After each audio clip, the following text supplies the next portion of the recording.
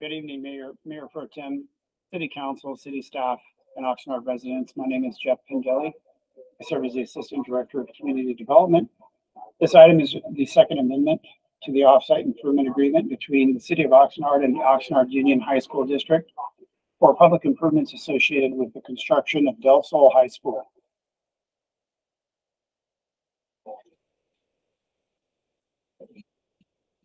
The current agreement, referred to here as the original agreement, was developed by the city and the district jointly for the benefit of both parties.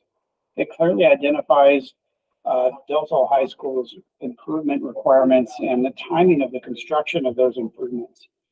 Under the current agreement, all of the improvements referred to here as off-site improvements, which includes streets, sidewalks, traffic signals, bike lanes, utility upgrades, etc. Those are all required to be completed before Del Sol High School opens. The current agreement also specifies that the final utility connections will not be granted by the city until all of these off-site improvements are completed. And again, that's stated very clearly in the current agreement. As a reminder, City Council has authority over all the project components associated with city infrastructure, utilities, roadways, etc. The state of California has authority over the high school design and construction.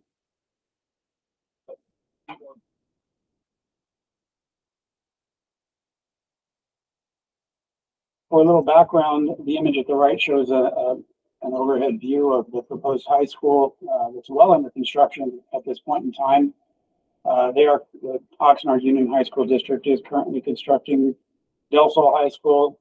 This is on a 52.52 acre site at the northeast corner of Rose and Camino del Sol.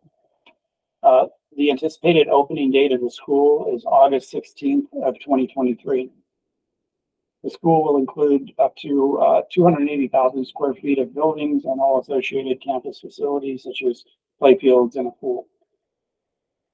The public improvements associated with the impacts and mitigations of this project, for roadways, utilities, etc., they've been permitted and construction has been underway. The district has bonded for those improvements.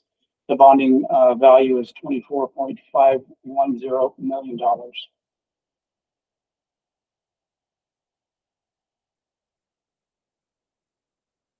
The second agreement does not reduce the scope of those off-site improvements required to be constructed by the district. The district is behind schedule in completing all aspects of the off-site improvements before the school opening, thus the need for this second amendment. The key aspects of the second amendment: most importantly, it allows the off-site improvements to be broken into two phases or sequences. Sequence one is all that work which must be completed prior to the school's opening. And again, that's scheduled for August 16th, 2023. And the second sequence, sequence number two, that's the remaining work which must be completed after the school opens, but by March 1st, 2024. Sequence one represents approximately 85% of all of the off-site improvements the district is required to construct. The second amendment also clarifies that all of the sequence one work must be completed before the school can be occupied. And it confirms, again, the city will not provide final utility connections, water, sewer, and storm drain unless the sequence one improvements are completed.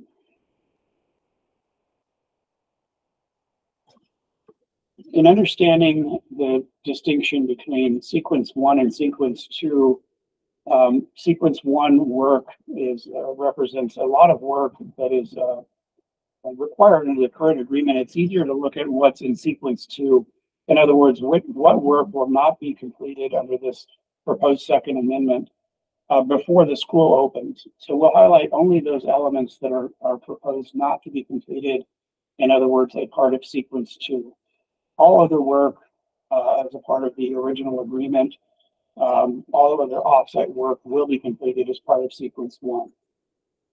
So again, looking at the sequence two work that will not be completed, item one indicates landscaping improvements on the east side of Rose Avenue between Jacinto Drive and Cesar Chavez Drive. Item two illustrates the sidewalk and landscaping improvements on the east side of Rose Avenue between Jacinto Drive and Camino del Sol. And item 3 indicates the sidewalk, landscaping, some of the paving and striping in the number 3 lane of Camino del Sol on the north side of Camino del Sol will not be completed as well.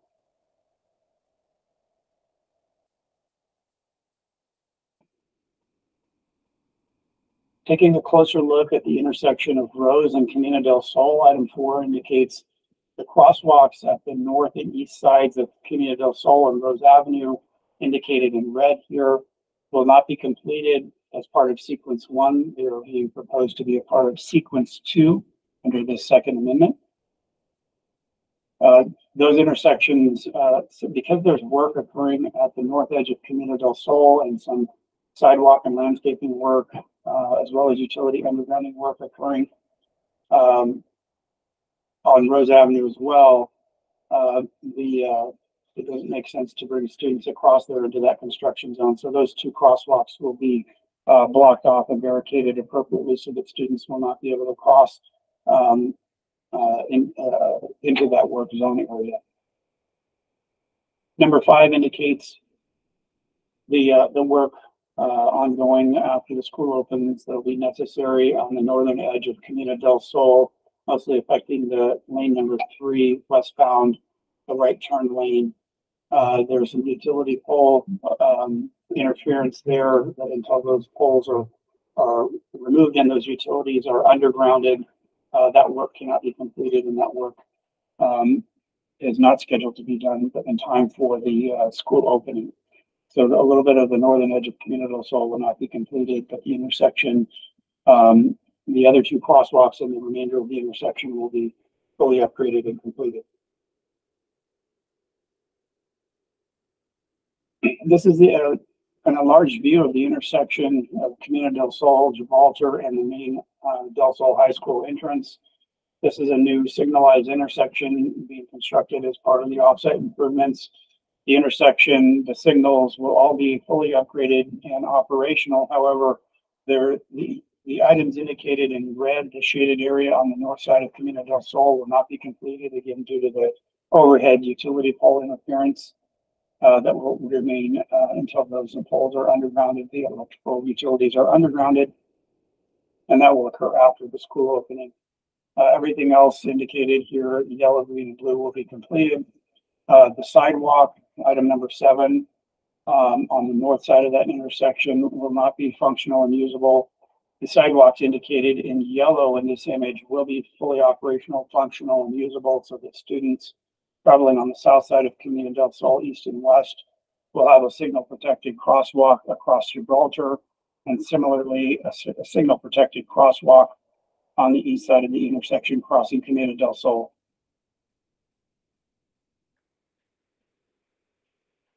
This image gives a better idea of the connectivity, the student connectivity to the campus. The areas indicated in green are fully functional and operational pedestrian pathways. The items indicated in red adjoining Rose Avenue near Camino del Sol and the northern edge of Camino del Sol are the primary parts of the offsite improvement work that will not be completed. All major intersections will be upgraded and operational prior to school opening. That includes item 1, Cesar Chavez Drive at Rose Avenue, new signalized intersection and lane upgrades there. Number 2, Jacinto Drive, Camino de la Luna, and Rose Avenue. That intersection will be fully upgraded and operational, and new signalized intersection. All crosswalks will be fully functional at that intersection. Item 3, Rose Avenue at Camino del Sol. Again, the intersection improvements will be complete. The new signal are fully functional and operational.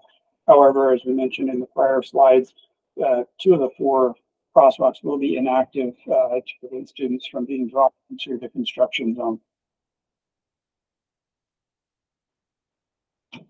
Number 4, Gibraltar Street at Camino del Sol. As indicated before, 1 of the 3 crosswalks will be inactive. However, the signal improvements and all other intersection improvements will be completed there. And number 5, the intersection of the new Jacinto Drive to the existing Jacinto Drive and Jaguar Way. That's a stop controlled intersection by design, but it will be fully completed and operational. And 2 new public roadways are being constructed as part of this project to the north of the high school, indicated as keynote item A, Jacinto Drive, and item B on the right side or the east side of the project, Jaguar Way, indicated as keynote B. Those both will be fully completed and operational.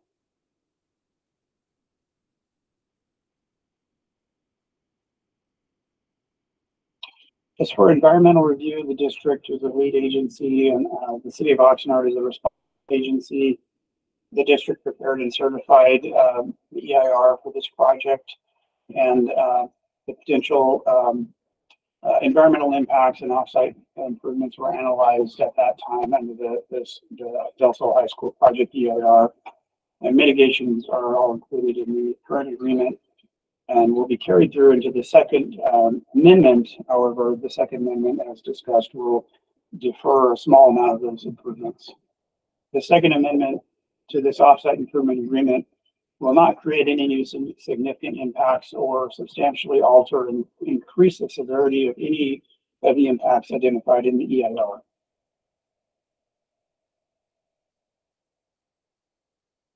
Staff recommendation is that the City Council finds that the project is not subject to additional environmental review pursuant to provisions of CEQA, and B, that the City Council approve the second amendment to the offsite improvement agreement between the City of Oxnard and the Oxnard Union High School District for public improvements associated with the construction of the Del Sol High School.